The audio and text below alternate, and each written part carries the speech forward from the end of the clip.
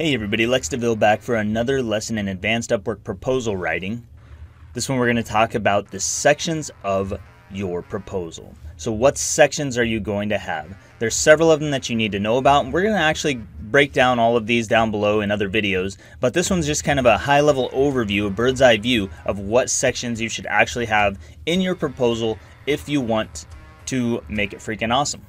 So, first things, man, I don't know why I'm getting all off track today. This doesn't have to be a long video. Let's just go through these real quick. So the first thing that you might have, and this is this section does not have to be in every proposal, but it will be in some. So number one is going to be your headline. You might have a headline at the top that is designed to get the client's attention.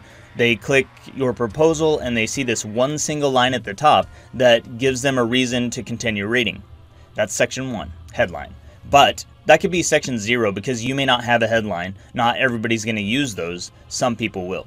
So that's section 0. Section 1 is your greeting. That's going to be the hi there, hey there, hello there, how are you there, or something there. Or hi Mark, hi John, hi Sally, something like that.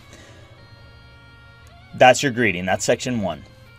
Section 2 is going to be your first paragraph. And your first paragraph is going to be your you-focused paragraph. That's section 2. So headline, greeting, first paragraph, which is you focused, second paragraph, which it can be more me focused, but really it's just about showing the client how you can help them, how you are an authority, or asking them questions that they will want to respond to. So that's section 3. So headline, greeting, paragraph 1, paragraph 2, and then you've got paragraph 3. So 3 paragraphs. The third paragraph is your closing statement, and that's going to lead into your call to action. So that's your next section. And then you've got your signature. Your signature down at the bottom, which is going to be where you're closing things out. You're saying kind regards, Lex DeVille, I don't know, sincerely, John Smith, whatever else you might say there, chat soon, Neo from the Matrix, you know, something that you're going to put down in your signature, but that's going to be another section. And then your final section, and this last one you may or may not have, is going to be your PS statement. And the PS statement is just a little bit of information at the end telling the client some last final thing. It could be adding some little bit of last value, it could be stating your rates, it could be a whole bunch of different things. But those are the sections of a good proposal. Headline, which is 0. You've got your greeting, that's 1. You've got your intro paragraph, that's 2. Your second paragraph, the one that's more me focused, that's 3.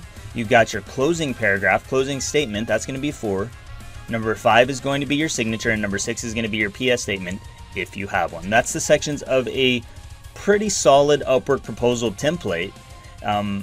That's going to get you, if you write it with a you focus, if you focus on showing them how you're an authority and how you can help them, that kind of proposal is going to get you a lot more responses from clients. So that's all I've got for this lesson. Pretty short one, pretty simple, but like I said, we're going to break down each of these sections in another video below to give you a little bit more detailed look at these so you can start writing them on your own and getting better responses. That's all I got, and I'll see you in the next lesson.